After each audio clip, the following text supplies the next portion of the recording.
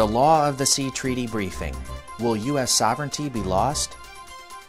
Eagle Forum has always worked on the sovereignty issue. It's been a part of our portfolio for a while.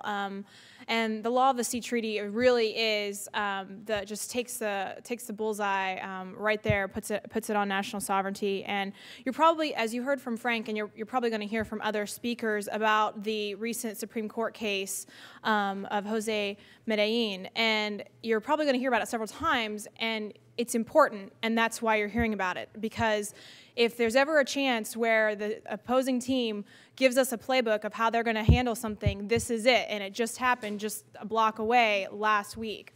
The case before the Supreme Court, it proves why the Senate must defeat the United Nations Law of the Sea Treaty. The oral arguments heard this month by the justices didn't mention the treaty per se, but the parallels are very powerful. The case concerns Jose Medellin, a Mexican rapist murderer who is now on death row in Texas. Medellin was convicted and sentenced to death after he confessed in 1993 to the savage rape and murder of 2 teenage girls in Houston.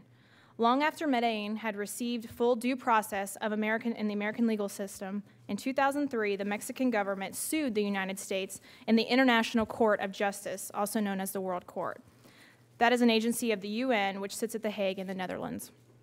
In 2004, the World Court ruled 14-1 in favor of Mexico and ordered the United States to give Medellin another hearing, or perhaps another trial, at which he could receive the assistance of the Mexican consular employees. At that time, the World Court was headed by a judge from Communist China. A 1963 treaty known as the Vienna Convention, which both the U.S. and Mexico signed and ratified, provides that aliens who are accused of crimes in foreign countries are entitled to request the assistance of consular officials from their home countries. Medellin never requested such assistance until long after he was tried, convicted, and sentenced, and after all his appeals were denied.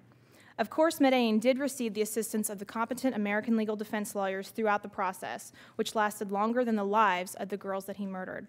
There is no reason to think that the presence of a Mexican consul would have made any difference in the outcome. Incredibly, the Bush administration knuckled under to the World Court and ordered Texas courts to give Medellin another hearing. The Texas courts promptly refused to honor this unconstitutional presidential interference, and the Texas decision was upheld by the Texas Court of Criminal Appeals. This case is dramatic proof as to why the U.S. Senate should not ratify any more UN treaties that put American law in the noose of foreign tribunals. The U.S. has only 1 vote out of about 150 nations, i.e. the same as Communist Cuba. Not only are foreign tribunals hostile to the United States, but their judges have no comprehension of American law, due process, or trial by jury. They often meet in secret, they arrogantly assert that they can define their own jurisdiction, and their decisions cannot be appealed.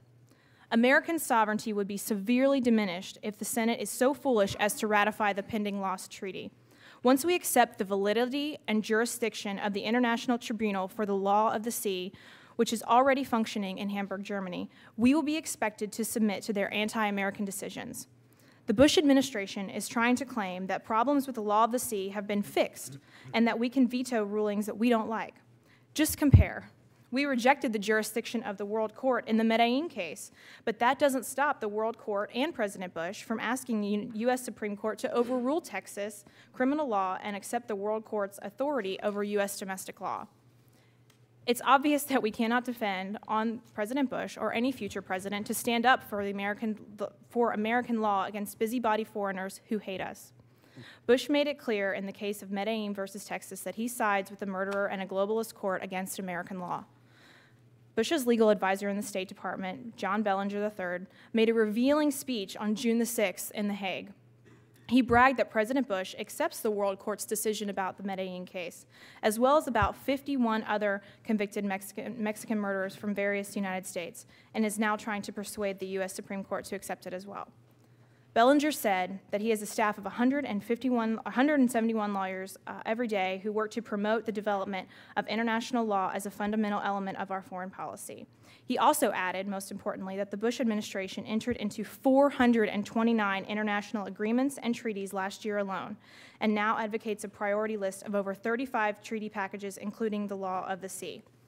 This is outrageous that these kinds of treaties and international agreements are going on virtually behind closed doors, and it's another case of why we hope that your bosses will all see why getting America into these international agreements are very much dangerous. We don't know how international courts will rule. We can look at the playbook in the Medellin case and see that they're going to come down most of the time against the United States in the interests of our sovereignty. Thank you.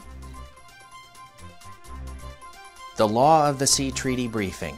Will U.S. sovereignty be lost?